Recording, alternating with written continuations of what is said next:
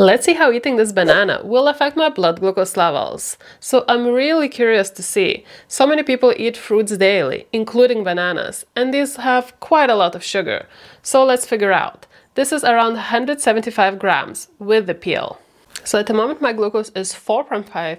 I don't know if you see, but it's still quite green, so it's not going to be the most ripened one.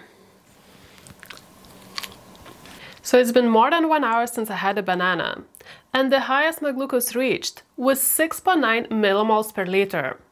Knowing that I started quite low, this is still a quite big spike. And now my glucose is dropping. It's at 4.1 millimoles per liter. So this whole time after eating the banana, I felt a bit hungry and had a small brain fog.